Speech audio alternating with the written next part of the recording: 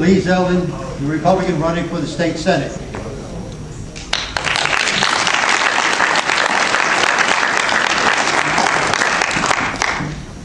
Well, I guess there's good news and bad news. The good news is that there won't be as much drama as the last two candidacies. I'm flying solo tonight. I don't know where my opponent is. The bad news is I have some things to talk about that I feel much more comfortable if he was here hearing them. But he was invited.